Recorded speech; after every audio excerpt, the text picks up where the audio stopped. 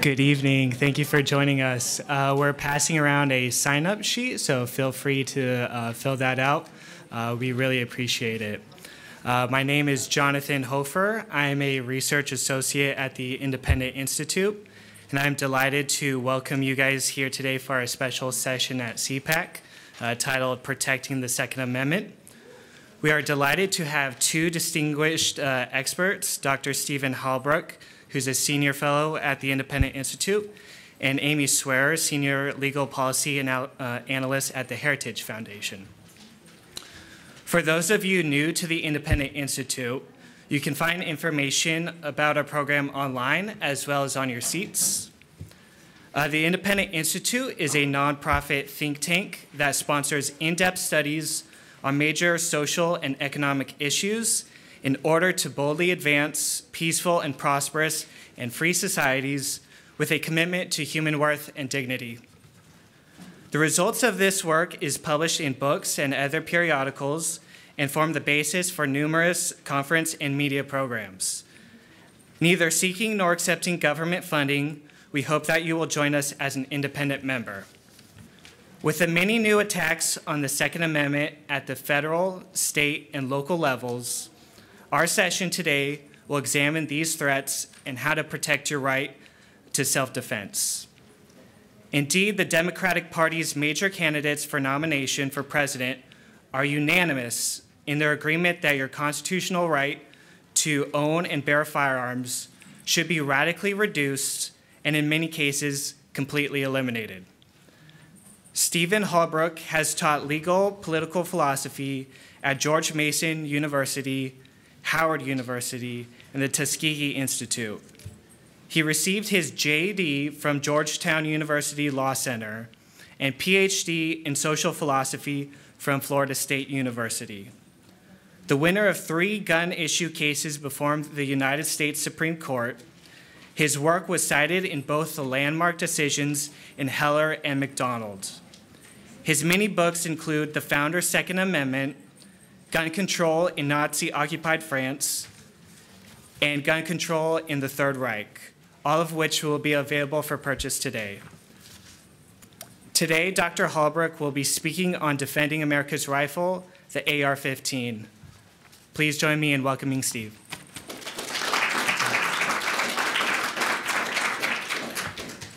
So thank you very much, Jonathan. We're beset by lots of propaganda terms in our society, and this issue in particular. So there's a term I'm not going to use but once today, I think. It's assault weapon. Like, that is such a derogatory term. They might as well have called these rifles they want to ban murder weapons or anything like that.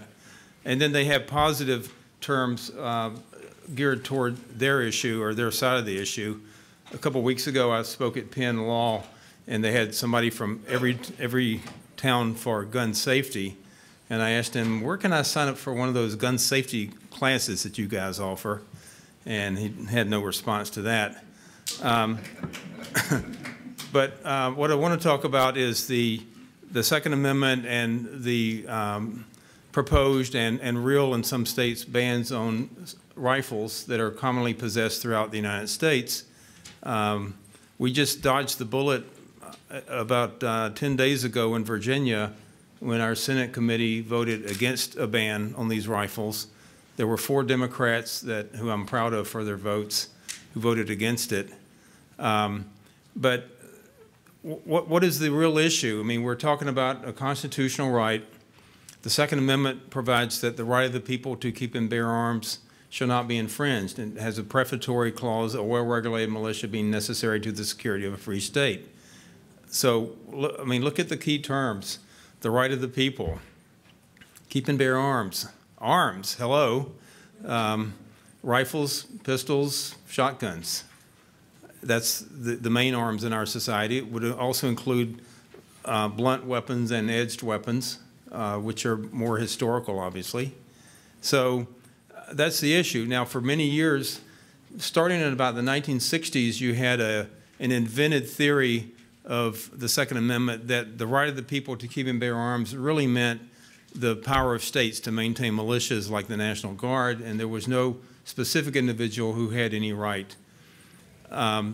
We challenged that intellectually in law review articles and in books starting in the 70s and 80s, and finally our view became the predominant view in the academic world, with the collective rights people hanging on to the extent that by the time the Heller case came before the Supreme Court, Justice Stevens argued for an individual right to keep and bear arms in his dissent, but only in the militia service, which was actually a pretty wacky theory. If you have a right of the people to keep and bear arms, it doesn't say limited to the militia, and you don't get to do anything you want to in a militia. It's a military force, so that you have a command society. Your officer gives orders and you obey. There's no right to do anything in particular. You don't have a right to free speech or assembly or any of these other things in the military force, including a militia.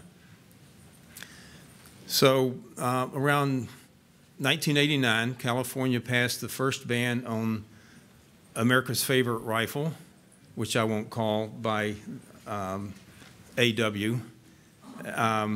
And it had a list of evil, wicked, mean, and nasty names and model numbers, manufacturer names and model names or numbers.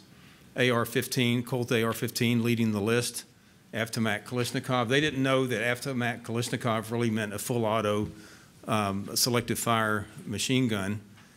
So that was the first ban, and then they started bringing in generic characteristics that I'll talk about a little bit more later, like the horrible, conspicuously protruding pistol grip. That I know you're going to be frightened when I use terms like that, but you'll have to excuse me. If you need to leave the room, it's okay.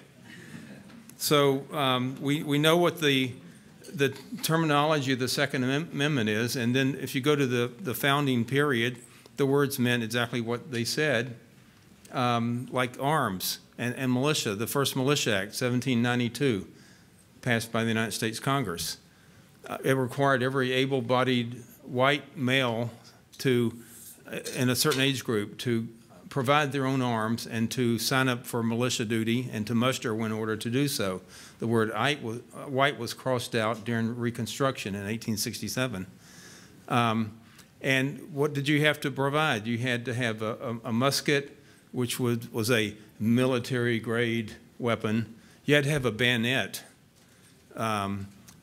A bayonet is like a high-capacity weapon because you can stab people without limit, without ever having to reload. You never give out of ammunition with a bayonet.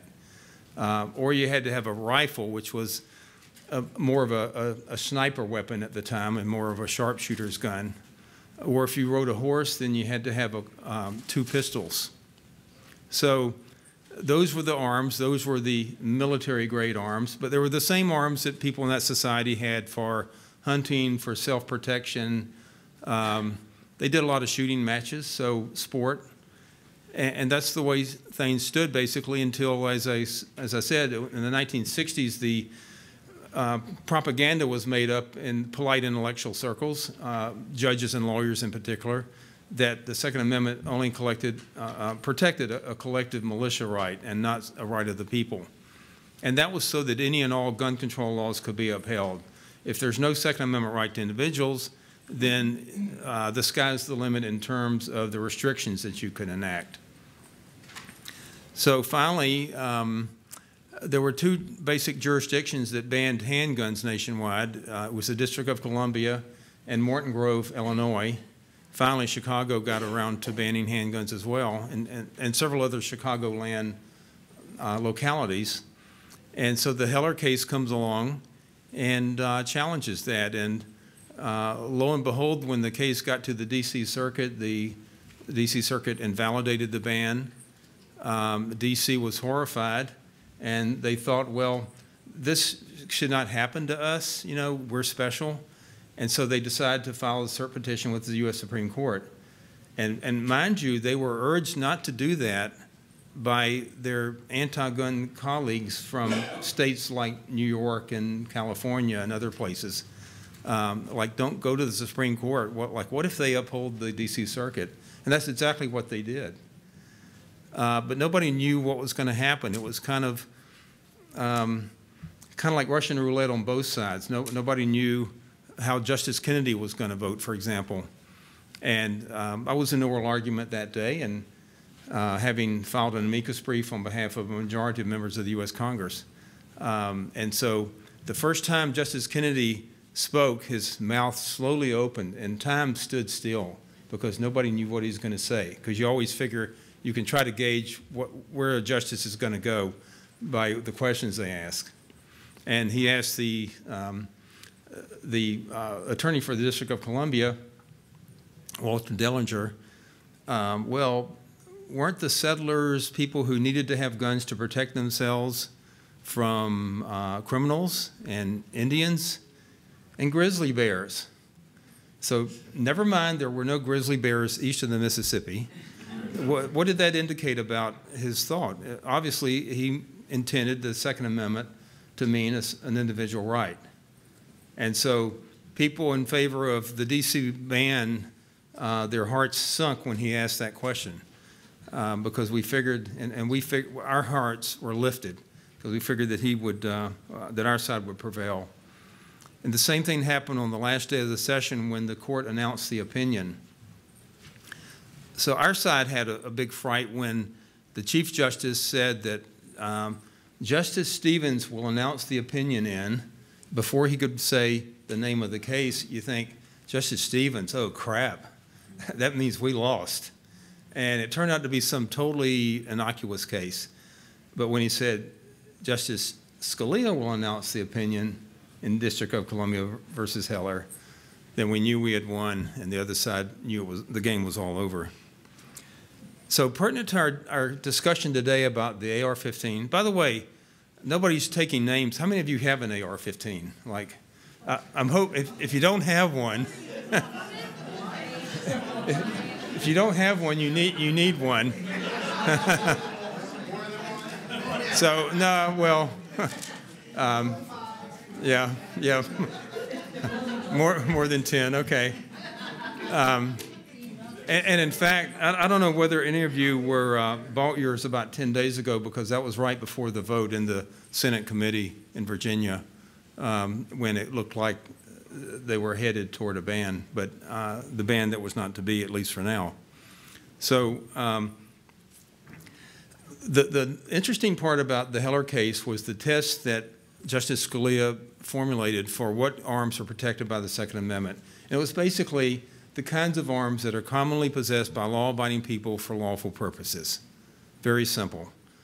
And handguns were obviously within the contours of that formulation. So Justice Scalia had a number of other really important parts of the opinion. We don't have time to go into all of that, but he said this is a no-brainer. We don't have to have a level of scrutiny or some kind of judicial test for how we decide whether a violation of the right to keep and bear arms is a violation of the right to keep and bear arms. If it's a violation, this law is invalid. Justice Breyer wrote a dissenting opinion saying that, well, the legislature needs to balance this way and balance that way, and they always balance it in one way. Imagine saying that in a First Amendment case about free speech. And then you get around to Justice Stevens' dissent, and he said, well, you have a right to bear arms in the militia, and that's all. So that wasn't going anywhere. So the district spokespeople went out in front of the Supreme Court when the decision was handed down and talked about how much harder they were going to make it on gun owners than even before. And they said, well, of course, the decision is incorrect. The Supreme Court just got it wrong. And so they did a couple of things. They made it more difficult to register guns in the district than ever before because you had to register all guns. And then they banned what they should have called America's favorite rifle, because I'm not using the term they used, because I'm sick of that term because it's meaningless and it's their propaganda, not ours. So we thought, hey, you know, this could be a really easy litigation to bring. We brought a case, came to be known as Heller 2, and we challenged this new ban, mostly on rifles, because the Supreme Court had just said that the kind of arms that are protected are the ones commonly possessed by lawful people for lawful purposes. So we got production figures for the AR-15, and it was at that point, I think a conservative estimate might have been about 4 million. I'm not really sure. Now it's probably 6 million or 7. I don't know. Nobody really knows. But it's the most popular rifle in the United States today. So we thought, well, surely, I mean, it's a no-brainer. You know, the court said commonly possessed arms are protected. This is commonly possessed. What else do we have to show? So our district judge said, well, the police said this is an extraordinarily dangerous weapon. And they said about the magazine ban that, well, if you have to reload after 10 rounds are used up, then that gives police officers a more chance to get the bad guy. I mean, that was a superficial opinion, but we argued, well, it's a fundamental right, and fundamental rights in our jurisprudence get top priority. You use strict scrutiny to look at any gun ban or any ban of any type when that's the standard of judicial review. And the court had even, and Heller used the term fundamental right twice. And our district judge said, well, they didn't use the word fundamental right enough. That's only twice. And so I'm not going to consider this a fundamental right, and I'm going to uphold everything that the D.C. did based solely on the city council's findings that these guns are so horrible and dangerous. So we go up to the D.C. Circuit, and we thought, surely we'll win there because of the Supreme Court's formulation. And lo and behold, that court said, yeah, they're commonly possessed by law-abiding people for lawful purposes. We meet that. But nonetheless, you know, there's always a catch. We're going to apply what they called intermediate scrutiny, and they're going to say, well, somebody in the council hearing, yeah, it was a Brady Center lobbyist, said the purpose of a protruding pistol grip is to spray fire and kill as many people as quickly as possible. So a lobbyist said that. We had evidence from like national experts and Army or military experts that the purpose of the pistol grip was simply the design of the rifle. It's got a straight line stock. So you know the vocabulary. It's a straight line stock. It comes straight back, so you have to have the pistol grip. If you had to grip it like that, that would be exceedingly uncomfortable. And you want to have comfort when you shoot a rifle because you want to hit the target. And so that wasn't good enough. We had sworn evidence in the case about the purpose of a pistol grip and the other features that were banned. And that was not good enough because the judge did this balancing test. It was Judge Doug Ginsburg. And he, in 2-to-1 opinion, upheld the ban. So we did get a dissenting opinion. And would anybody like to guess who the dissenting judge was? Maybe some of you know. Like his initials are BK, Brett Kavanaugh. So he wrote a dissenting opinion, and he said, we clearly meet the Supreme Court's test. Common use, law-abiding citizens, lawful purposes. Self-defense, hunting, sporting use, target shooting. We should win. Like at that time, Judge Kavanaugh was not that well known, and so for my own part, I kind of forgot about him until when, the spring of 2 years ago, was it? And I wrote a law review article about why our side should have won, and that's what you do when you lose a case. How many of you are lawyers, by the way? Is anybody here, you ever done that? You lose a case, you should have won. Go write a law review article. That'll show them. So anyway, when Judge Kavanaugh got the nomination, that was just a super day. And we don't have the court hasn't accepted a case at this point on this issue on America's favorite rifle, but hopefully they will. So then came along the day that Heller was decided. It was already, all the complaints were drafted to file against Chicago and the other Chicagoland jurisdictions that had handgun bans. And so there were two major sets of litigants, the McDonald group and the NRA group, and cases were litigated. A lot of the local jurisdictions repealed their ordinances because they didn't want to have to pay the legal fees to defend them. And everybody figured the handwriting was on the wall anyway. With Heller decided, it looked like the Second Amendment was going to be held to apply against the states and localities through the 14th Amendment. And that's exactly what the court did in the McDonald decision. Part of that analysis was the 14th Amendment was adopted primarily to do away with the black codes.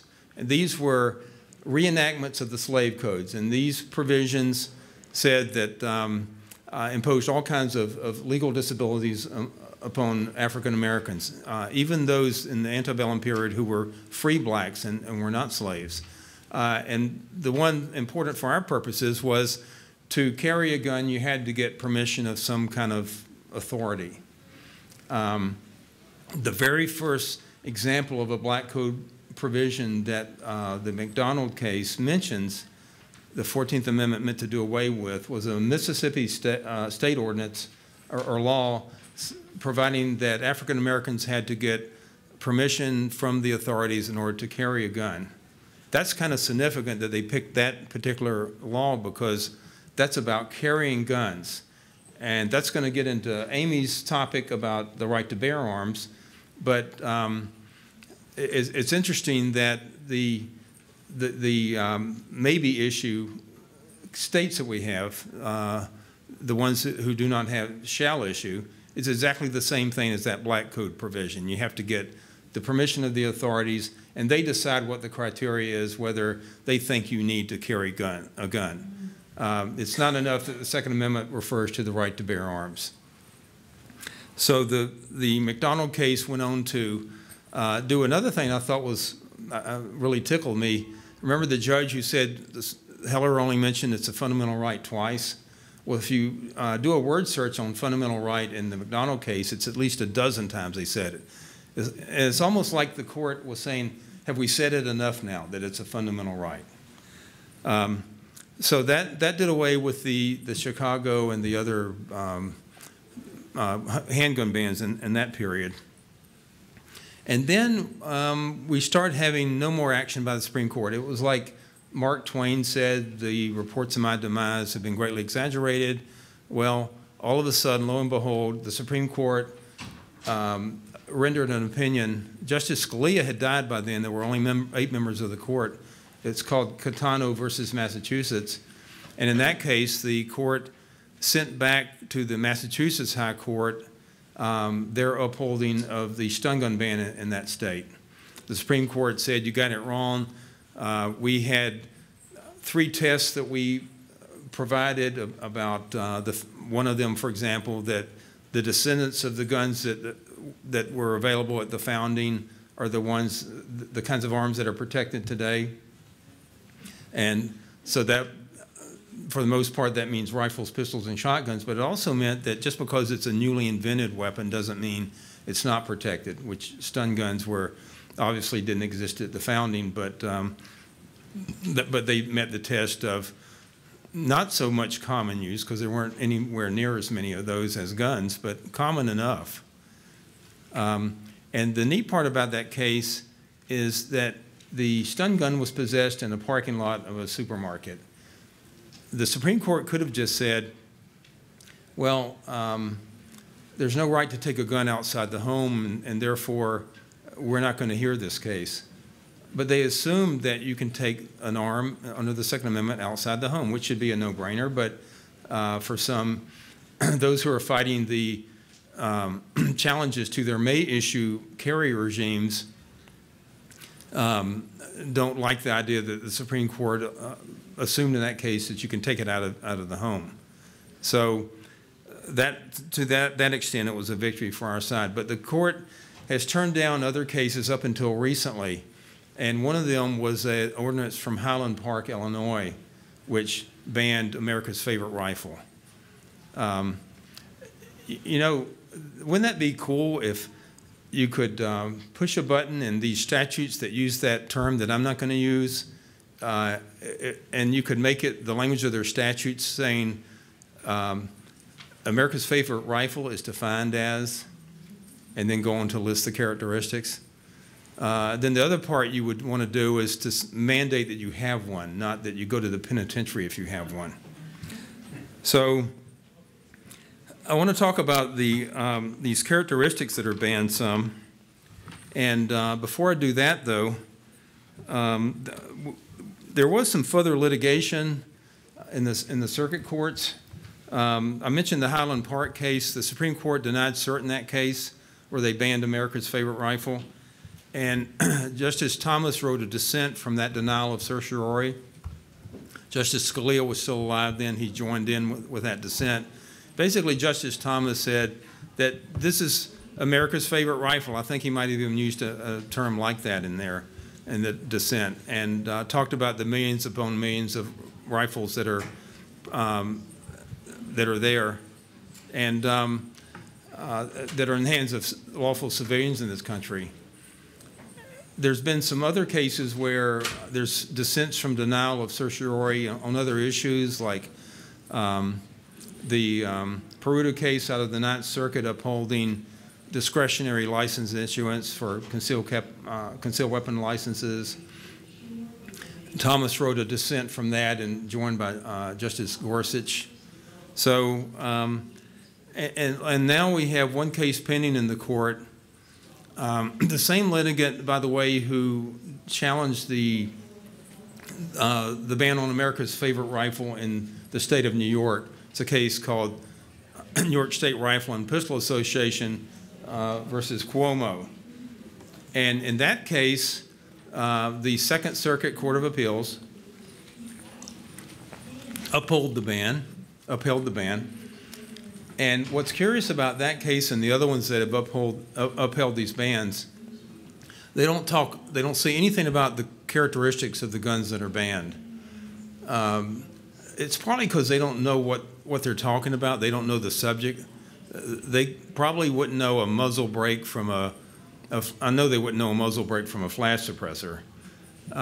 These are judges. They're not educated in terms like that, and you have, you know, they're from cultures where they're not around guns. The only thing they know about guns is what they saw in the movies. So when you have that kind of culture that judges are growing up in, and the political operatives who help make them judges, they feel the same way. It's hard to have an intelligent discussion about the characteristics and how can you justify banning these different characteristics. So, so the Second Circuit renders this, I don't know, 60-page opinion with less than one paragraph discussing the characteristics that are banned. And so how can you justify banning these characteristics? You would think that would be a hot topic for a judicial decision that's upholding a law being challenged as unconstitutional, but not. But what they did do is about 85 times in the opinion used the propaganda term, the AW term. So instead of talking about what's being banned, they just keep using that in every other sentence, it seems like. And that's their way of persuasion. This shows what great jurisprudence we have as judges, that we can use that term over and over and over without end. And we can avoid the subject at issue, what's actually being banned. And then that gets upheld. There was no cert petition filed after that decision, by the way, because Justice Scalia had died, and it looked like at that point it was a 4-4 divide at the court. That was, a new justice had not been appointed yet, and so it was no point in filing a cert petition, particularly if it might make bad law. Now, this same New York State Rifle and Pistol Association filed another lawsuit on another subject, and that was New York City banned taking your gun out of your home. So in New York, you can get a carry permit only if you're somebody really special. Like the application says that commoners need not apply and deplorables really need not apply. You're not going to get a carry permit unless you're really, you know, contribute to the right people or whoever, or do the right bribes. But you can get a premises permit. It might take 6 months, and you might have to pay $800. But what the heck? It's only a right that's in the Bill of Rights. So, but if you get a premises permit in the city of New York, you cannot take the gun out of the home. So a lawsuit was filed, and one plaintiff said, well, I want to take it upstate to my upstate second home. And another one said, I'm going to take it to a shooting range or a shooting match. But there was an affidavit filed by a retired officer, police officer, saying that This would endanger public safety if you allowed people to take locked up, inaccessible, unloaded guns in their car trunk from their home in the city to some other location. And the Second Circuit said, yeah, that makes sense. Like, you know, here you have the right to bear arms in the Constitution, and here you have some ex-cop saying that this would endanger public safety. Whoa, that's good enough for me, said the judges. So they upheld that, and you probably know the story since then. The city tried to weasel out of that and try to make the case go moot. Argument was held in the Supreme Court on December 2nd, and most of the argument was about mootness. So the antis really want that topic to go away. They do not want the Supreme Court to decide any Second Amendment case, because not only would they invalidate a law like that, but they would also give guidance for other cases and give further guidance for how you determine these gun bans or these other restrictions that are so onerous. So now I want to talk about characteristics. I guess I could ask one more question. How many of you have put together a kit, like an AR kit? Well, they're really fun. And I highly encourage it. But anyway, what are the features of these rifles that are so horrible and dangerous to society? And my favorite one has always been a pistol grip that protrudes conspicuously beneath the action of the weapon. And again, if there's any like faint-hearted people, you better leave now, because we're going to talk about other features that are extremely scary. So back before Heller, we litigated cases like challenging that definition as vague and ambiguous, violation of due process, like a pistol grip that protrudes conspicuously. Like, anybody want to define conspicuously in terms of angles or inches? Like, what if they banned, instead of shotguns with a barrel less than 18 inches, shotguns with a barrel that's conspicuously short? And it's really in the eye of the beholder, and it's comparative, because if you had a gun barrel only that long, one that was 15 inches would not be conspicuously short. It's the same token. If you had a pistol grip, like maybe a normal one would be 4.5 inches maybe. What if you had one that was like 3 feet, a pistol grip? So maybe you got a big hand. You need a long pistol grip. So that would make the short one inconspicuous. But by and large, these arguments that we made fell on deaf ears in courts, because they're clueless what that would mean, and what the heck, it doesn't matter anyway. It's just a gun restriction. And the Second Amendment doesn't mean much. So, you know, judges would get laughed at cocktail parties with their friends if they invalidated a gun ban. So, you know, why not? My favorite definition, actually, California tries to define a conspicuously protruding pistol grip. And it's one in which the web of the hand is even with or beneath the top of the trigger when the gun is held. So that's a part of the Second Amendment you didn't know about. A right to keep and bear arms except for those in which the web of the hand is below the top of the trigger when firing. So how frivolous can you get to say that something's not protected because of where the web of the hand is when you're holding the rifle? I mean, what an argument. And yet the Ninth Circuit has continued to uphold the California bans, and other courts have. I think my second favorite ban characteristic is the telescoping stock. So what's the reason for banning those? Whoa. I guess it looks scary because it's a tube instead of a wooden stock that's kind of flat, but the reason they give for upholding that is that it makes it concealable. So let's talk about, I mean, you might have an adjustment of what, 2 inches, maybe 3 at the most. The reason for it, obviously, is to make it adjust to your physique. so that you've got a comfortable fit. You don't want an uncomfortable fit because you want to be able to shoot to hit what you're aiming at. So, so we've made the argument in court like, okay, what if at its shortest length it would be a shoulder stock that was 4 feet long? Nothing concealable about that. You know, the stock this long and then all the rest of the barrel. But the judges' minds are so tiny they can't understand the fact that for example, you could set an overall length limit. It might be 26 inches. Some laws are like that on a rifle. No rifles that are under 26 inches overall length. Whether it has a telescoping stock or not, if it's at its shortest. But there's been just some kind of incredible inability to conceive of that argument, which is, it's so obvious. The folding stock is another one that's banned as a characteristic. And, but by the way, sometimes they talk about, well, these are semi-automatic and they're so dangerous and they shoot as fast as machine guns and there's no, in fact, some courts say there's no difference. The Fourth Circuit, upholding Maryland's ban, there's no real difference between a full auto and a semi-auto. I mean, how incredible is that? But none of these laws ban the rifles because they're semi-auto. It's because they have one or two other characteristics.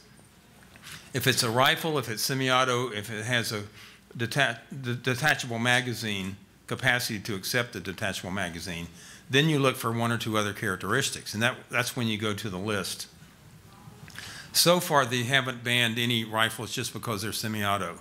So to justify these bans, you've got to ask, what is it about this characteristic that makes it so bannable? And that's where, as I said, the courts never address that in their opinions. One California judge recently held a case called RUP, R-U-P-P, versus Bessaria, I think is the name of the case. The fact that the rifles, because of these features, are comfortable and easy to shoot is the very reason California bans them. Now think about that. You can ban a rifle under the Second Amendment because it's comfortable and easy to shoot. So if that logic is true, you could make it where you could mandate restrictions where you had to have crooked barrels, you had to have uncomfortable stocks, you had to have, you can ban sights. In other words, if the whole idea is that you can ban features that make a rifle work well, then why not require little people to have big rifles and big people to have little rifles so they don't work very well for you, so they're not comfortable? I mean, the logic has gotten out that crazy. Yeah. So we're going to have questions at the end.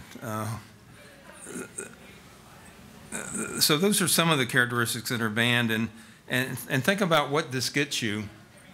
In the bill that was just defeated in the Virginia Senate committee, it was going to be a Class 6 felony to have a rifle with any one of those characteristics, or to have a magazine more than that held more than 12 rounds, and it would be a Class 6 felony.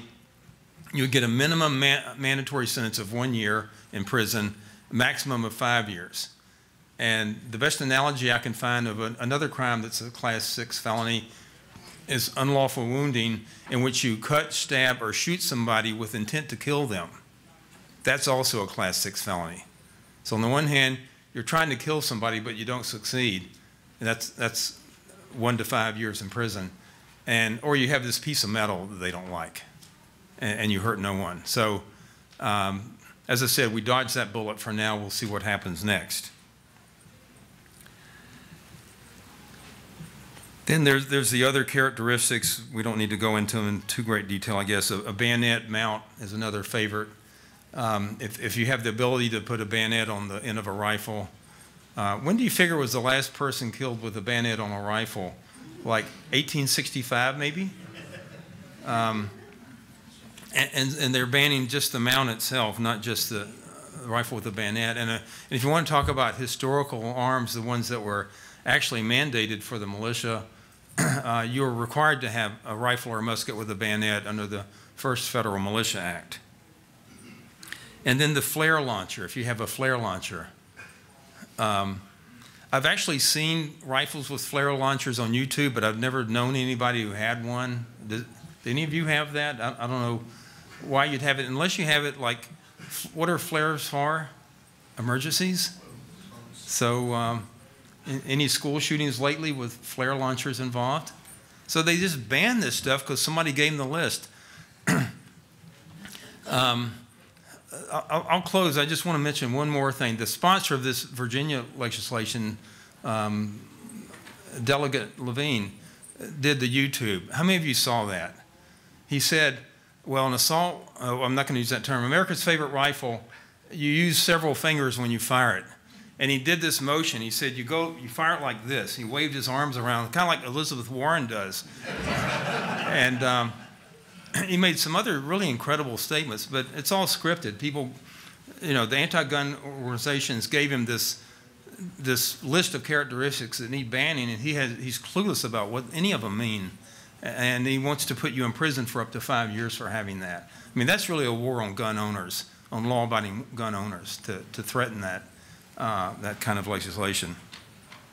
So I think probably my time is about out for now, and I'm going to close there. Thank you very much, and I'm going to turn it over to Amy.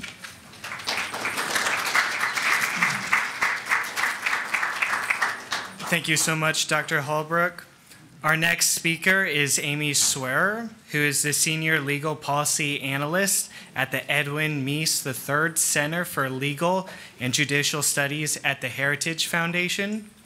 She received her JD from the University of Nebraska College of Law, and she has served in the Lancaster County Public Defender's Office. She has recently testified before the Virginia legislature's attempt to restrict gun ownership, and her talk today is entitled, Bearing Arms, the Second Amendment Outside the Home. Please join me in welcoming her.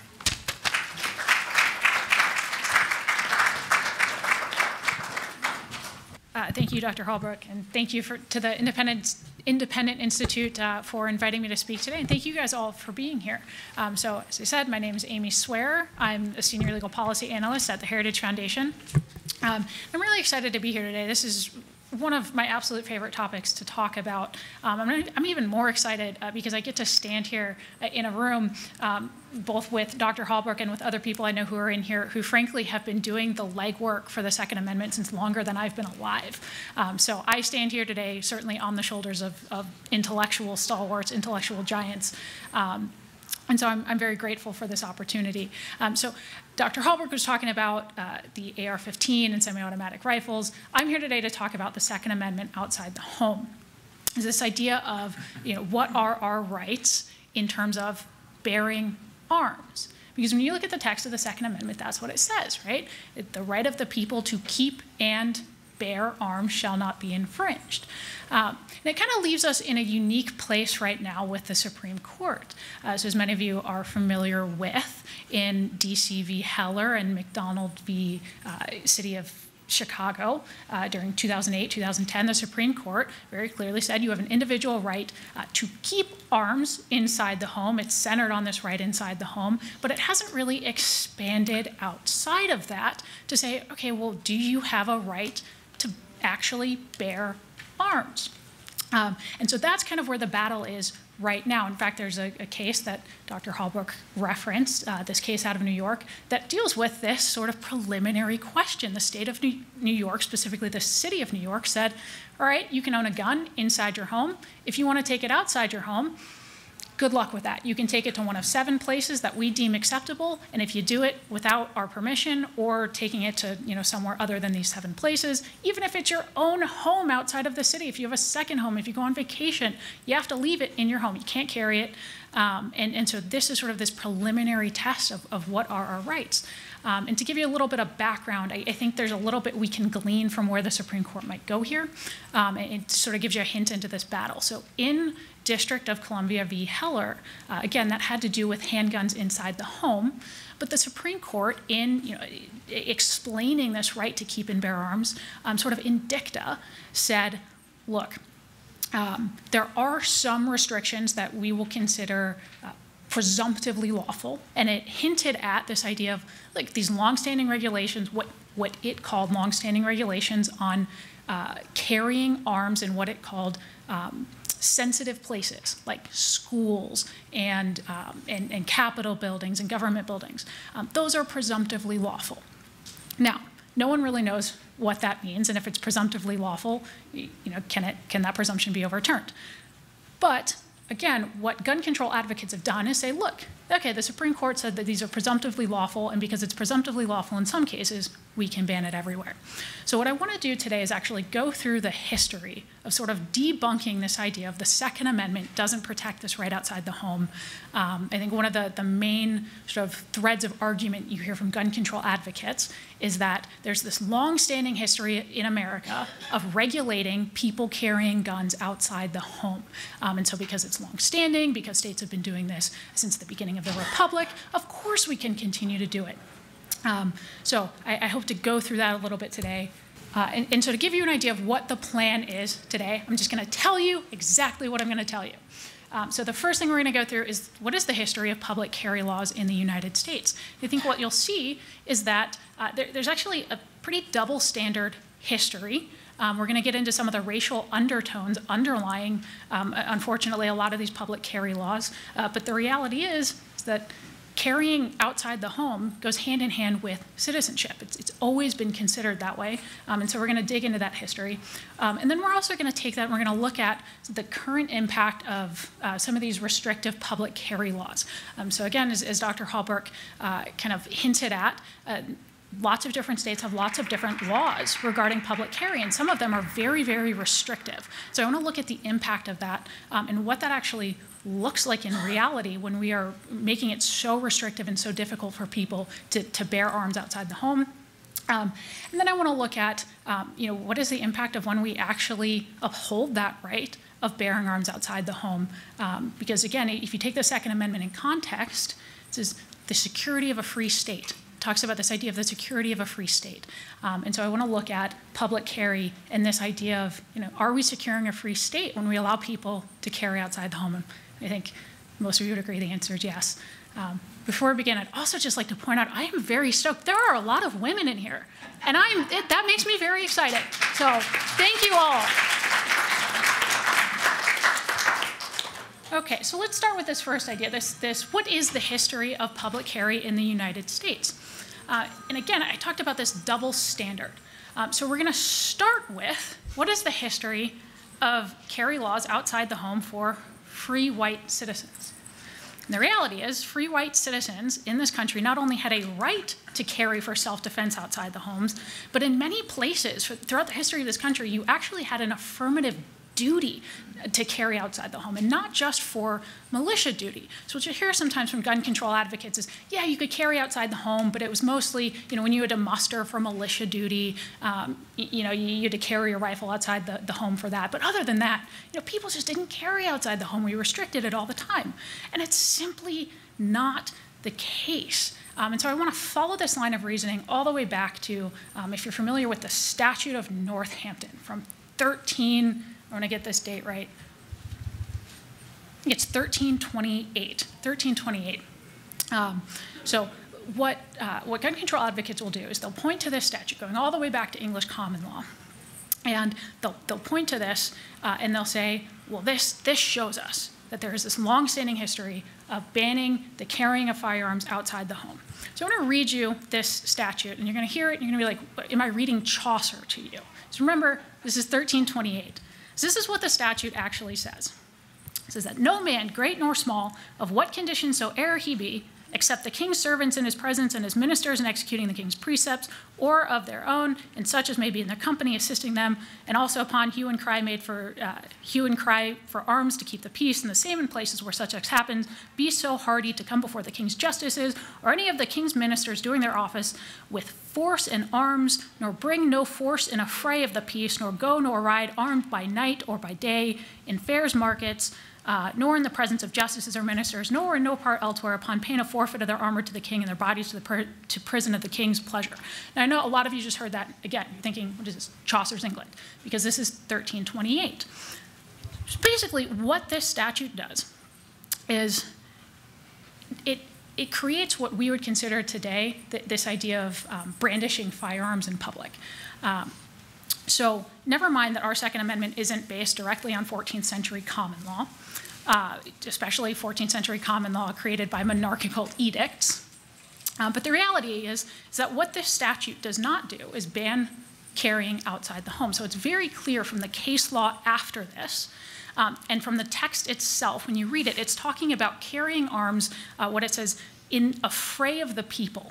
So it's this idea of carrying arms in a manner that terrifies people, that causes them to be afraid. In other words, it's exactly the type of criminal statutes we already have on the books today, where if I were to go out just waving my guns at people, threatening to shoot them, we'd all agree that's not a legitimate use of carrying my firearms, whether it's considered terroristic threats, whether it's considered brandishing, in some cases it's considered assault, that these are criminal acts. And so it's these statutes that are actually sort of the modern day versions of the Statute of Northampton. And so I say this is sort of the one strain of restrictions on firearm carrying outside the home that you do see both in England and then in states sort of as it progresses up through the Republic, is this idea of these statutes of Northampton. That yes, if you're going around terrifying people with your guns, doing things that are reasonably causing them to be afraid in public, that this is one of the restrictions we do see, and I think it's a restriction we agree is reasonable. But what that does not translate into is saying that we have a long-standing history of simply banning guns and the carrying of guns outside the home. And I think where you see this too is when you actually look at the states that enacted these types of statutes early in the Republic, these carrying in the affray, these bans on that type of thing. How did they actually explain these statutes? So again, one of the states that had these was North Carolina. And we actually look at an 1840 case, State v. Hundley, where the Supreme Court of North Carolina explains, what does it mean to go carrying into a fray? This is what State Court of North Carolina actually says. It says, the carrying of a gun per se constitutes no offense. For any lawful purpose, either of business or amusement, the citizen is at perfect liberty to carry his gun. It is the wicked purpose and the mischievous result which essentially constitute the crime. He shall not carry about this or any other weapon of death to terrify and alarm, and in such a manner as will naturally terrify and alarm a peaceful people. In other words, again, yeah, if you're carrying a gun peaceably, that's perfectly fine. That's acceptable. This is, and it talks about later in this case, this is their right under the state constitution, which mimic the Second Amendment. But what you can't do is use your guns to terrify people. And so again, that's one of the few exceptions to this general rule of being able to carry your gun outside the home. And the second sort of, I guess, strain of laws that you will see is that sometimes early on, some states did favor certain modes of carry over others. So for the first 25 or so years of this nation's history, so after the ratification of the Constitution, no state had a general prohibition on either concealed or open carry. So again, that means you were able, if you were a free white man, to carry outside the home. There were no restrictions on this whatsoever. By 1850, when we had about 30 states, there were 8 states that restricted the mode of carry. So 8 states that specifically concealed carry, that said you cannot conceal carry, but there were no general prohibitions on open carry. And the reason for that goes back to this sort of idea that it's now sort of foreign to us, but that it was the honorable mode of carry to have it visible for people to see. That when you were concealed carrying, when you were concealing that gun, it was presumed that you were riding about in order to do something underhanded, either to prey upon someone that didn't know you were armed, to conceal the fact that you were doing something you shouldn't have been doing, but that the honorable mode was to say, hey, I'm armed, come at me. And I know it's kind of flipped now where people sort of look down on open carry. But again, so what you had is a minority of states for the first 100 years of this republic who said, we're going to regulate the mode. But other than that, carry. And again, you see almost no other limitations on this except for these two very limited effects when it comes to free white citizens. And my favorite sometimes, and you see this a lot of times in amicus briefs for gun control advocacy groups, they'll point to sometimes a handful of prohibitions in Wild West towns in the 19th century. And they'll point to these, say, look, these Wild West towns, sometimes not even in states, but in what were then still territories, when you had a lot of cowboys coming in, sometimes they'd say, okay, look, there are saloon districts you can't carry guns into. And I think they generally point to, I think, like 10, I'd hesitate to call them cities. They say, look, okay, so this shows that this is a longstanding prohibition. I forget who it was. It might actually have been Dr. Halbrook, but I know people have actually gone back and looked at the population of these cities at the time, and they flipped it, and what they've said is, you can't look at this and say, oh, well, this shows that most places were carrying, or were prohibiting carrying outside the home. What it shows is that almost no one was prohibited from carrying outside the home. I think the largest city was Lincoln, Nebraska, which today doesn't even, I did my law school in Lincoln, Nebraska, great city, still doesn't crack the top 50 in terms of population. So for the vast majority of Americans, free white citizens, carrying outside the home was absolutely a thing that was never prohibited. Now, I think one last example I'm going to show to sort of make this point, because I want to hammer this home.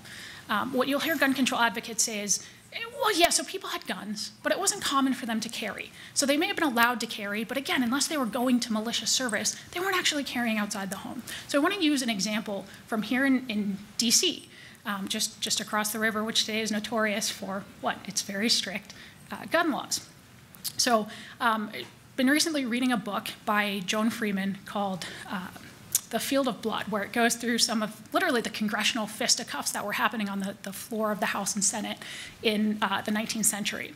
And some of these passages blew my mind, because what it shows us is just how far from reality that this idea of, oh, people never carried outside the home. The framers, the founders, earlier generations, they had no idea what would happen if people carried outside the home and how dangerous it would be. It shows just how bunk and absurd that really is. So the author of this book writes, in 1845, during a Giddings anti-slavery speech, so an anti-slavery speech on the floor of the House by an anti-slavery advocate, in what may rank as the all-time greatest display of firepower on the floor of the House of Representatives, Representative Dawson, clearly agitated, vowed that he would kill Representative Giddings, and he cocked his pistol, bringing 4 armed Southern Democrats to his side, which prompted 4 Whigs to position themselves around Giddings, several of them armed as well. After a few minutes, most of the pistoliers sat down. And there's just a plethora of these examples where on the House and Senate floors, people were bringing pistols. They were armed. Granted, I don't think we want to go back to the days of duels, and I don't think anybody is advocating that. But this idea that they had no idea, people were never carrying outside the home. No, their response to people being jerks with their guns outside the home was, here's a pistol yourself, defend yourself. So of course they had a semblance of sanity and understood what it was for people to be armed outside the home. Now, I said there was sort of a double-edged history here, and that's what I want to hit on next. So there is a strain of carry laws prohibiting the carrying of firearms. These were never for free white citizens. Firearm ownership, firearm carry went so hand in hand with citizenship that when gun laws were enacted, it was almost universally in order to keep slaves and minorities in their place, to ensure that they could not, again, do what you would imagine the Second Amendment is there for, which is enforce your inalienable rights against those who would deprive you of them. That was the unanimous reality of gun control. It was not for free citizens, it was for the enslaved. And so these sort of racist arms laws predate the establishment of the United States. They go all the way back, starting with 1751, as you can see, the French black codes in Louisiana. It not only said that black people could not bear arms, but that if you were a white person, you had an affirmative mandate. If you saw a black person carrying any sort of weapon, whether it's a firearm, whether it's a cane, you suspected this, you actually had an affirmative duty to stop them and to beat them until they were disarmed. If necessary, and you were on horseback, you also were authorized to shoot to kill. New Spain did the same thing in some of the Spanish colonies, dating back all the way to the 16th century, prohibiting all black persons, whether slave or free, from carrying arms. And you saw this even up into the antebellum period, and into the prior to the Civil War, where this fear of minorities being armed was so ingrained that in Maryland and Mississippi, even free blacks were prohibited from owning dogs because they were afraid that they would train the dogs to attack white people as part of a slave uprising. This reality really comes to a head in the antebellum South, where you start seeing a lot of these permitting displays first come in after Nat Turner's rebellion in 1831.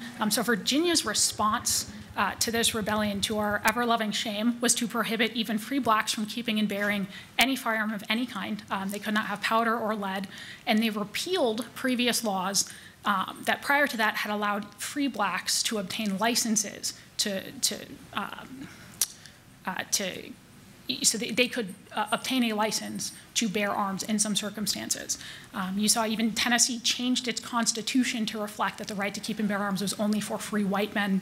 And then in 1840, North Carolina did the same thing, implemented a prohibition. The first prohibition in that state was for the prohibition on free Negroes, mulattoes, and free persons of color, prohibiting them from keeping and bearing arms. Kentucky, similarly, up to this point, had a licensing requirement, but that was only for free blacks and slaves. And Kentucky at that time was a frontier state, and so the bigger fear was actually, when this law was enacted, was from Indian uprisings. And so there were licensing requirements there where some slaves could be armed, but namely because they were more scared of Indians in a frontier state. So then what happens is after the Civil War, again, as Dr. Halbrook kind of hints at here, one of the big driving forces behind the 14th Amendment was this idea of the southern states wanting to disarm black people, getting rid of these black codes. Because, again, everyone recognized that hand in hand with citizenship, which was now being bestowed on the freedmen, went the right to keep and bear arms. And up until that point, your right to bear arms was only protected under your state constitution. And so, of course, in southern states where they were quite miffed at the idea of being free citizens with these now freedmen, what they said was, okay, fine, we're going to enact these black codes. And so then we had the 14th Amendment, essentially to stop this idea of disarming freedmen with these roving bands of white militiamen who are going around, when you read the reports from the Reconstruction era, literally going around at gunpoint, forcing freedmen back into slavery. And so you have the 14th Amendment to say, no, we're setting a floor for states. This is a fundamental right that cannot be taken away even under your state constitution. And so then what you see is this use of race-neutral language for permitting laws. So the former states of the Confederacy, many of which had recognized prior to the Civil War this right for free white men to bear arms outside the home, all of a sudden developed this very quick willingness to qualify that right. And the way they qualify it is essentially to say, okay, fine, you have to get a permit, or you can't have it, or we're going to prohibit it. But in reality, if you were black, that's only when it was enforced. If you were white, you're getting a permit easily. We're not going to enforce it. And I think just one of the many examples of this, you see this in Texas, where in 1859, so right before the Civil War, in Cochran v. State, the Supreme Court in that state recognized a right to carry defensive arms, and that this was protected both under the federal and the state constitution in Texas. to the point where the outer limits of the authority in that case were just whether the state could do any attempt whatsoever to regulate the carrying of Bowie knives. And they said no. And yet by 1872, Texas had flipped, because again, now you have this fear of minorities being armed. Texas flips, where the Supreme Court there decides that you don't have any right whatsoever under the state or federal constitution to keep and bear arms outside the home. And it makes no attempt to explain this, but you see sort of through some of the legislative history that it was very much racially motivated. And I think to give you one more example, so Florida did the same thing in 1893. It passed a statute prohibiting the possession of firearms whatsoever, not just outside the home, but the possession generally. And so in 1941, as this law is still on the books, a man was convicted of having a handgun inside of his glove compartment of his truck. And he is a white man.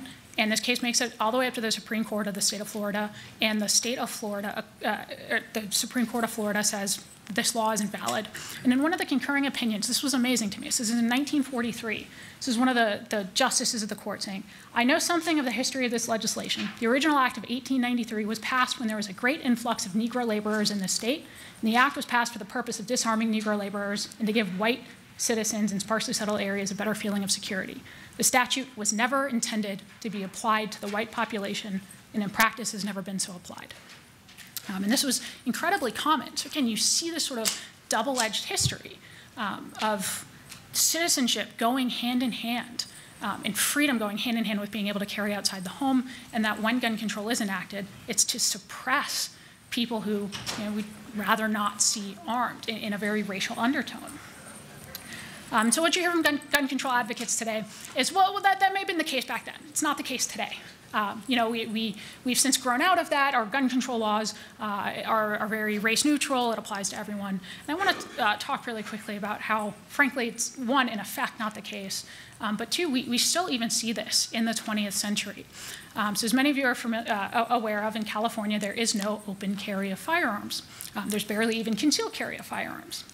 The reason for this goes back to 1967.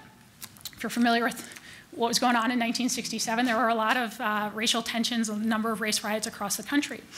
And the Black Panthers in that state had started, some people refer to it as cop watching, but essentially as sort of a civil rights protest, carrying firearms publicly in the open, especially in some of predominantly Black and Hispanic neighborhoods. And they protested on the Capitol grounds in the state of California, open carrying. And within the span of 5 months, love Ronald Reagan, but again, much to our dismay here as governor of California, this was passed almost in direct response to Black Panthers carrying firearms in California. And that long-standing allowance of open carry in California was repealed, and that's still the law in the books today. And I think that's fairly common when you look at when a lot of these carry laws were implemented. It's during the sort of civil rights era. Same thing in DC. DC had open carry up until now. Do you want a carry permit in DC? So the good news is, public service announcement, you can get a concealed carry permit in the District of Columbia. Those are the regulations governing how and when and where to get it. So I'm an attorney. I read this and said, what the ever-living heck are you talking about? And had to call other attorneys to help me interpret it. So this is the reality of when states start implementing very restrictive concealed carry. So you have people like myself who look at this and go, what are we doing? I'm going to break this down very quickly into what does this actually say. And this is fairly common in terms of what it takes to get a concealed carry in some of the more restrictive states. So first, if you're not in DC, you need to get a concealed carry permit in the state of your residency. You have to complete a 16-hour class, 2 hours of range training, turn the paperwork in person, during business hours, at the one location in DC where you can do this, wait 45 days for approval, hope all the information is correct, hope you're not threatened with your life during that time period, and renew it every 2 years. So this took me about 6 months, about $600 or $700 total. When I got the permit, it was incorrect, and I had to go get that information fixed. So this is what it takes. So for me, at this point in my life, when I got this permit, it was an inconvenience. It wasn't fun, but it was something I could do. It was like taking out another student loan payment in order to pay for it. But I had weekends free. I could do a 16-hour class. My boss is amazing. I could say to him, look, can I take the morning off to go do the range training? I didn't have childcare. I didn't have other responsibilities. I had a car to get me to the range in Virginia because there are no public ranges in DC to do the range training. I didn't have to deal with finding childcare or any of that sort of stuff. But for a lot of people in the district, for a lot of people in a lot of situations, this is almost prohibitive. And that's on top of the fact that if you're not scared by the 13 pages of regulations trying to explain to you how to get it in the first place, and then you go through this. And the reality is that what this is actually doing is continuing in many respects that same thread of disarming, one, poor people, and two, minorities. And to show you this, I'm going to show you this map. So on the far left side, where it says crime map, what you're seeing is a view of the district with all of the violent crimes committed in the last 2 years. So all of the violent crimes committed with weapons. What you're seeing in the middle is the breakdown by family income. So with red being poorer areas and green being higher income areas. What you're seeing on the far right is the demographic breakdown of the District of Columbia by residency, with blue being African American, yellow being Hispanic, and red being white.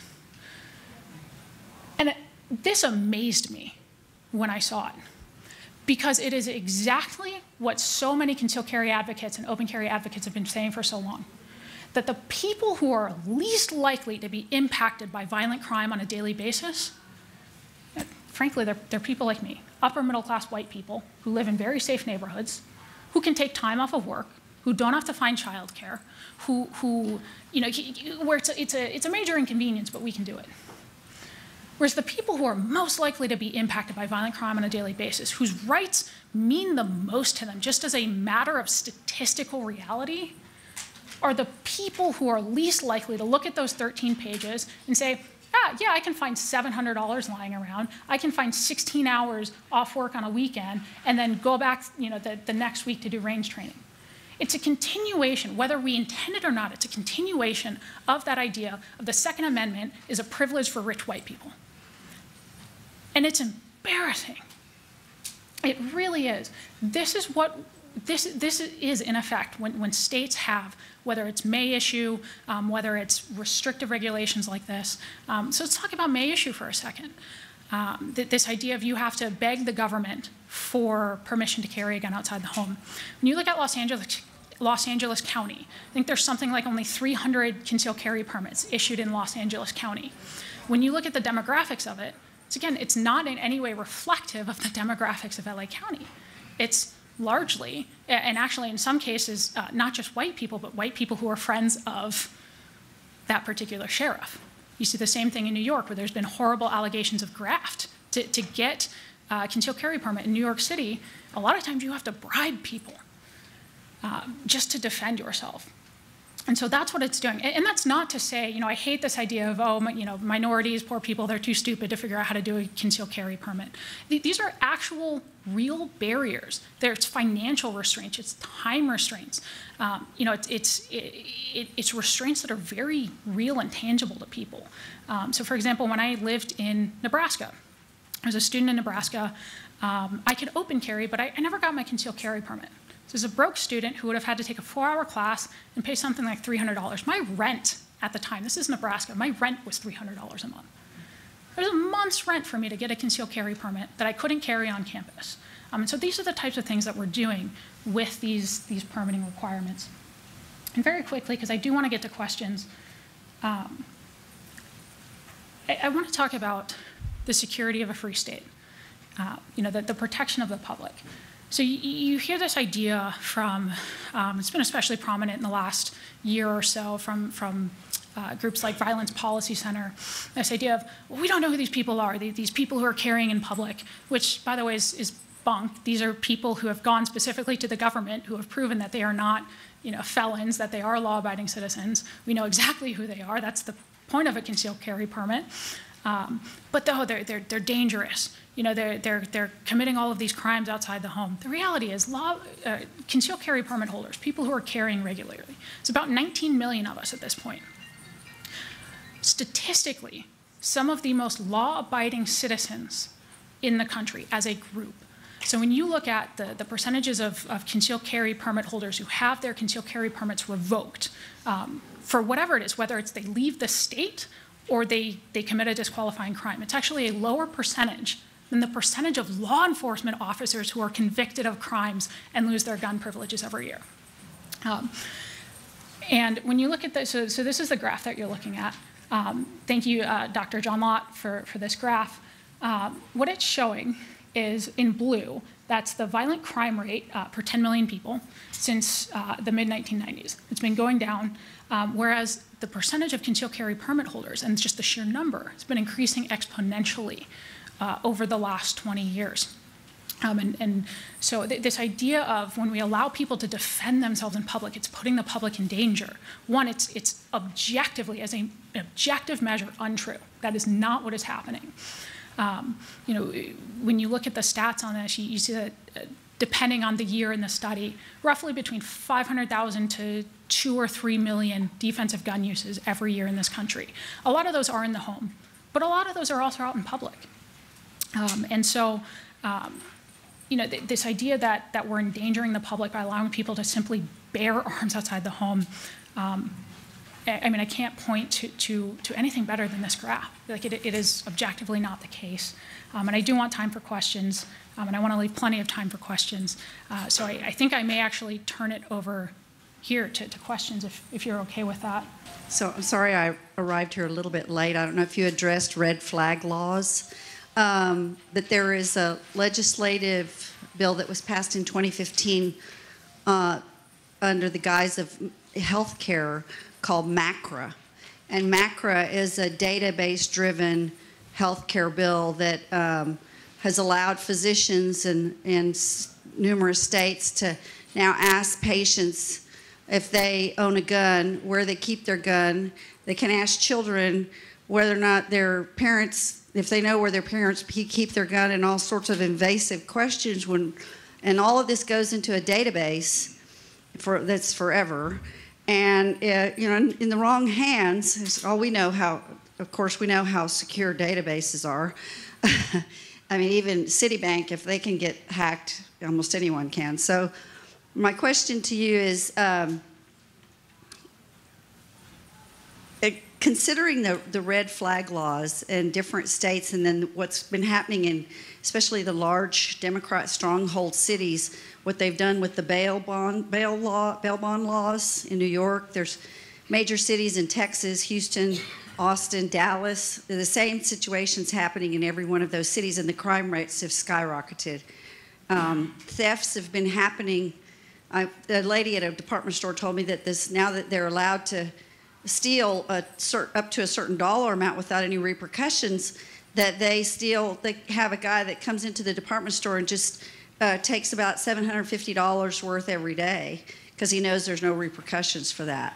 And then, of course, with the murder and crime rates, they've lowered the definition on those things, so they know that even that is not as, the repercussions for committing those crimes are not as bad. So women, I think, it endangers women in particular, first of all, that because they tend to look for women to the easier prey, and but then it just endangers society overall. So so it's almost a catch-22 with what they're doing to make society more vulnerable, yet trying to take our guns away from us at the same time. I'll just say something about red flag laws. we've had laws on the books a long time that are good laws about mental commitments. And if you're a person who's a danger to yourself or someone else, or that's an allegation, you need to be checked out. There needs to be a mental commitment, a screening. You need to have counsel if they're going to hold you. So most states, or probably all states, have had that for a long time. The red flag laws say, well, we're not going to necessarily help them or take them in or get them off the streets. We're just going to take their guns. And it's based on being denounced. There's an allegation that one side can make, and your guns can be seized without any opportunity to be heard at all or even noticed. So these are basic due process violations. It's gotten to be quite a fad to pass these red flag laws, so-called. But the problem with them is it deprives you of a constitutional right, and it does so through an unconstitutional procedure.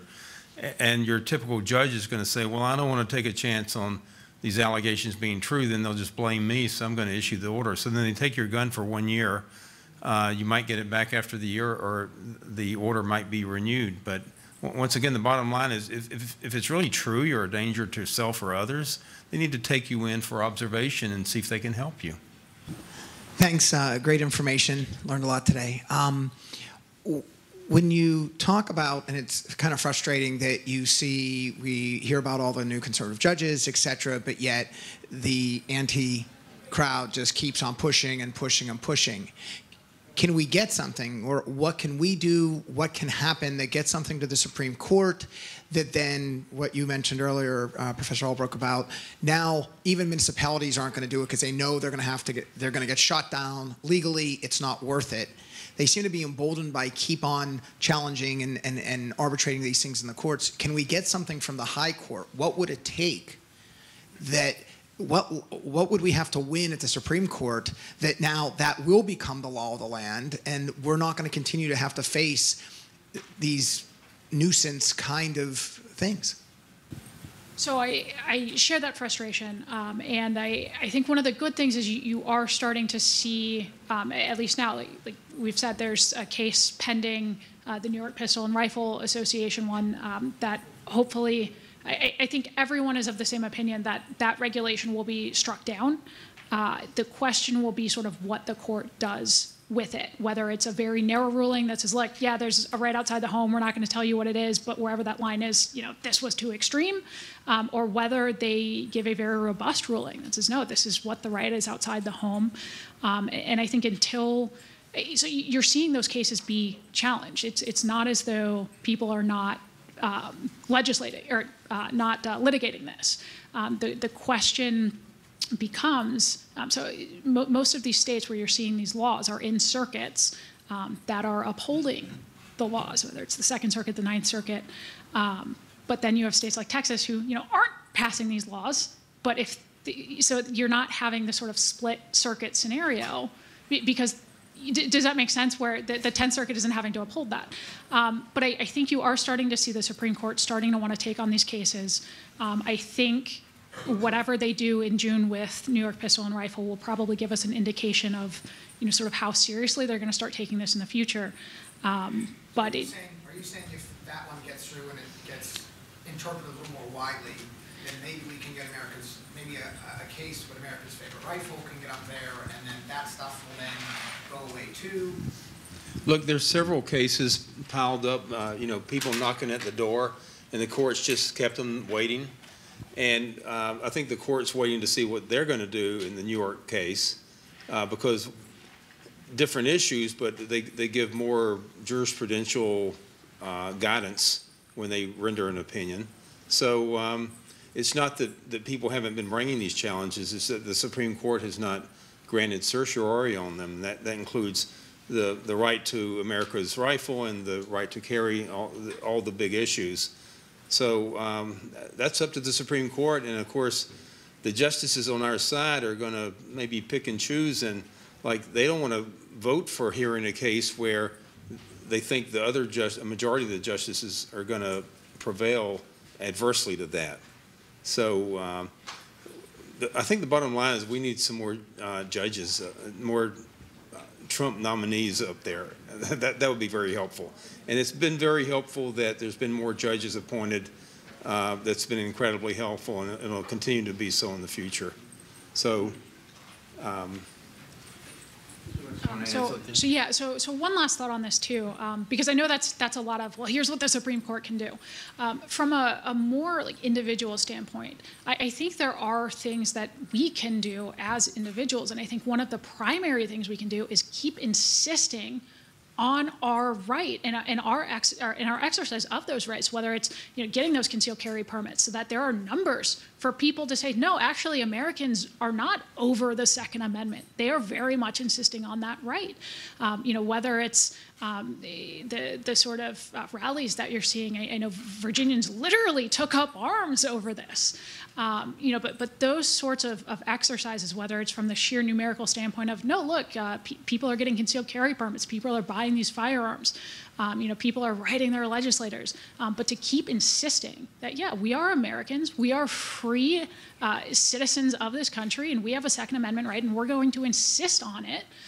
That is, I think, one of the biggest things we can do right now while we're waiting for this to work its way through the courts.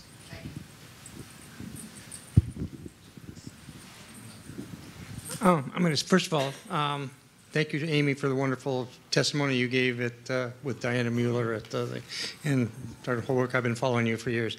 I think what the thing that bothers me about the gun community is that we're trying to rely on the Supreme Court and things to solve problems that have already happened.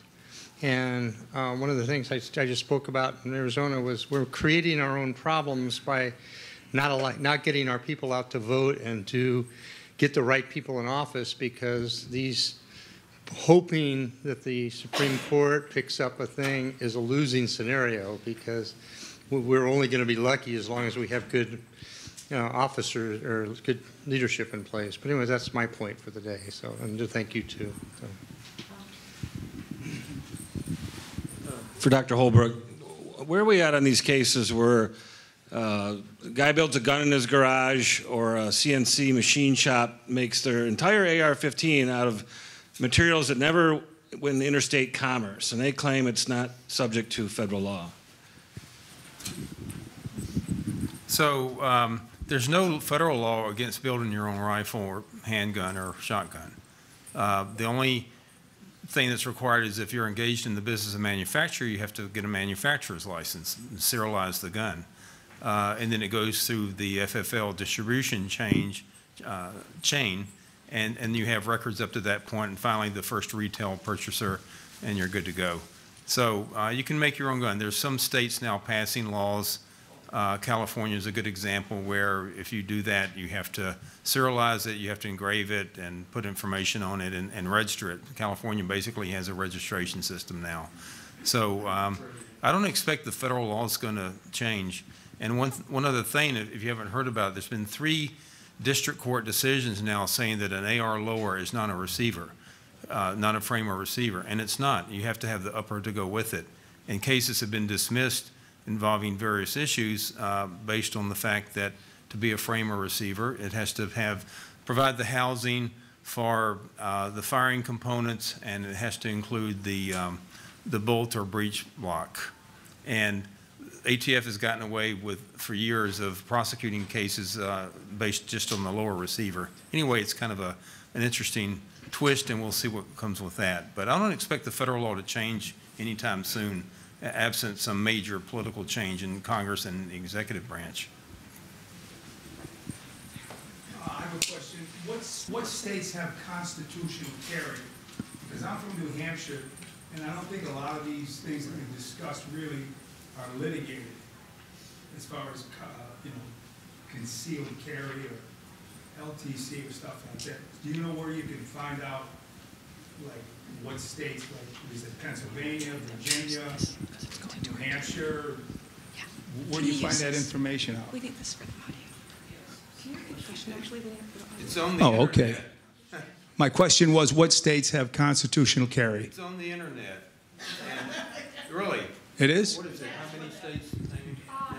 Oh, geez. So I think we might be up at 10 states with constitutional carry. So constitutional carry, for those of you who aren't aware, is this idea of look, are you a law-abiding citizen? Yeah, okay, you can carry without a permit. It's sort of replicating this idea of, look, criminals, anyone who is intent on committing harm, who is willing to break laws about murder and robbery, they're not going to care that we tell them to get a permit or not get a permit. They're going to carry regardless. And so basically all you're doing is punishing law-abiding citizens. So a number of states, again, I think the number may be up to 10. If you're a resident of that state or otherwise, fit within someone who's not prohibited from keeping and bearing arms, you're able to carry without a permit. So when we say it's on the internet, we don't mean that facetiously or sort of a jab. It really is, I think, the best place to get information on this. And that's part of the problem with how all of our state by state, this web work of laws are set up. To give you an example of some of the problems it causes, I wanted to go down to South Carolina with my family to vacation down there just a couple weeks ago. So I'm a Virginia resident. I have a Virginia permit. My father lives in the Pacific Northwest and has a permit in his state up there. I could carry my gun down to South Carolina. My father could not, because South Carolina recognizes my permit, but does not recognize my father's permit, even though, frankly, my father had to jump through more hoops to get his permit than I did. And so there's just this sort of patchwork of regulations between, whether you have a resident permit or a non-resident permit, or, what state you reside in, so honestly, the best advice that I can give, I'm not your attorney, I'm not representing you, I can't give you legal advice. The best advice that I can give is, if you're going to travel somewhere with your firearm, you need to know what state you're going through, and you need to know the regulations in those states. And the best way of doing that is looking it up online. There are a number of websites that are fairly user-friendly that I found have very up-to-date laws. Well, wasn't reciprocity a legislative thing that happened a couple years ago, as far as some states saying, we honor reciprocity from the state? Yeah. So there are, I think it's 36, 38 states that are generally reciprocal of each other. But again, it depends on what state you're in that they'll reciprocate. There have been at the federal level a number of attempts to pass either a federal permitting system for concealed carry, or a federal reciprocity that sort of sets a standard to say, look, if you have this permit and you meet this standard, you cannot deny the ability of people who meet this standard to carry in your state. And there have been various attempts at that. I don't know if you want to touch on that more, or. That's what I was going to ask, actually, if they're going to do that for the national driver's license going anywhere. It's on the legislative agenda if we get the House and the Senate back. Yeah, I mean, there was a lot of stuff on the agenda for the first 2 years, and none of it got anywhere, unfortunately, or not much of it did. Silencer deregulation and right to transport. We have a federal law in the books now where you can go through states that are restrictive as long as the gun is locked and unloaded and inaccessible. But they'll still pop you in New York. Then you got to get a criminal lawyer, and then it gets dismissed.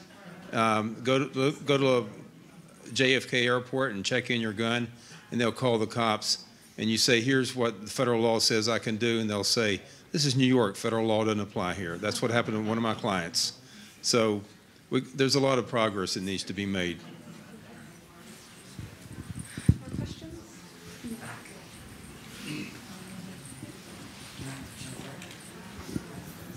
Hello, and thank you for being here today. It's been a very informative conversation that you've had with us, and it's actually caused me to think about something. Now, given the fact that we have a history that we can show demonstrably that the gun control efforts that have been pushed against us over decades have failed. We've seen consistently that items like the red flag laws, like the New York SAFE Act, we can just keep going down the line. Each and every time that they've been put forward, they've always been put forward under the thought, well, you're going to be safe now. You've lost a little bit of liberty and freedom, but now you're going to be safe. And therefore, but then if we look at the New York GIVE report, if we look at the crime in the USA by the FBI, any of the data that's out there, we see that the numbers are roughly static, if not increasing. Also, There was the Northeast University professor who also showed that has been historically correct over the last 30 years. Now, here's the thing. Given we have that history, there is a precedent to show that all these ideas they were putting forward are ineffective. And combining that with, and sadly I didn't know this before today, the black codes, which I would hope have been removed across the nation, but let's say that they have not.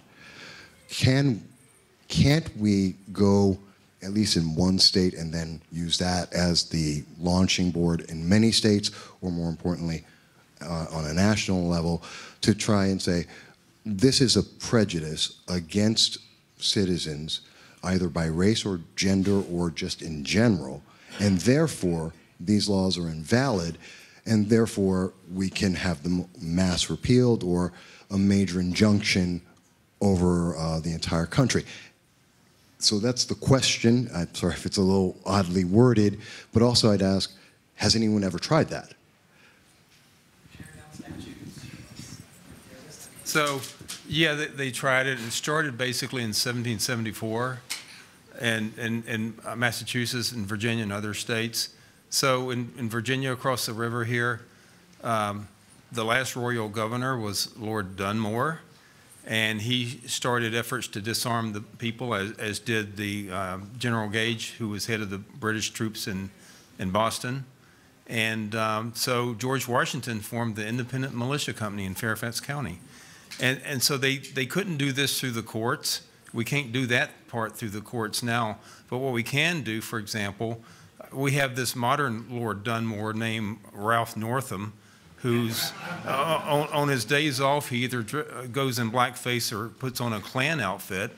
And so once he came up with all of his stuff about all the liberties we're going to take away, we've got almost every county in Virginia to declare themselves either a Second Amendment sanctuary or otherwise to support the Second Amendment and to tell the lawmakers in the General Assembly that we're not going to go along with this stuff. And so the governor said, well, you have to enforce our laws. The Attorney General did an opinion saying that you've got to enforce our laws. And the sheriffs are saying, no, we don't.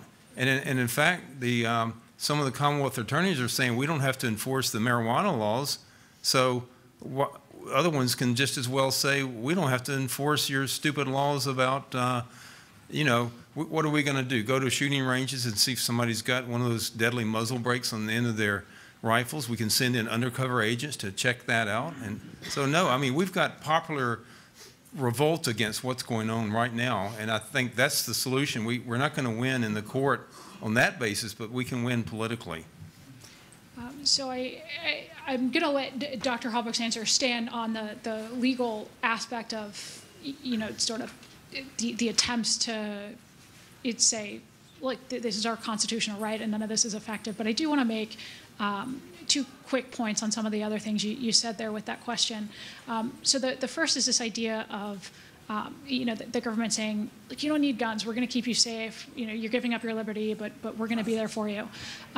So first of all, well, I think we all have a tremendous, is that better? Yeah. We all have a tremendous respect for law enforcement. The reality is that while I want law enforcement to be there to protect me, I do not cede my natural right to self-defense to the government. That's part of, you know, the security of a free state is, one, ensuring that there isn't a government monopoly on the use of force, but two, even if there were a government monopoly on the use of force, it's not effective. So one of the things that I've been doing at the Heritage Foundation is studying defensive gun uses. We've put out a monthly series highlighting, you know, just a dozen or so examples from the month of some of these great defensive gun uses that otherwise go unpublished. And one of the things that has struck me is listening to the 911 calls from some of these scenarios. There's one in particular that I don't think will ever sort of leave the back of my mind. There's an individual, so the average response time for law enforcement, even to emergency calls, in most jurisdictions is about 6 to 8 minutes, 6 to 8 minutes. And so this individual in Washington State, you listen to this 911 call, calls 911 immediately, realizes in the dead of night that someone is in his home, and he's whispering to this 911 dispatcher saying, I'm hiding in my closet I have a gun. I hope to God I don't have to use it. But if this man comes in here, I'm going to have to use it. And you listen to the terror in this man's voice. On the phone with this dispatcher, the man does unfortunately come into the room, attacks him. You can hear him shoot this suspect, using his Second Amendment right to enforce his inalienable right to life and liberty. And then what struck me was that you listen to the next 6 minutes of silence while he is waiting for law enforcement to get there. And I gotta say, 6 minutes doesn't seem like a lot some days, but when you're listening to a man who just fought for his life, it was an eternity. So this idea that the government is there to protect us in every scenario and that I cede my right to self-defense to them to protect me is absurd and it's un-American. And then quickly, again, you touched on this idea of the black codes. So they have been repealed to the extent of no state has a law saying black people cannot own guns. But what you do see again, not just the effect of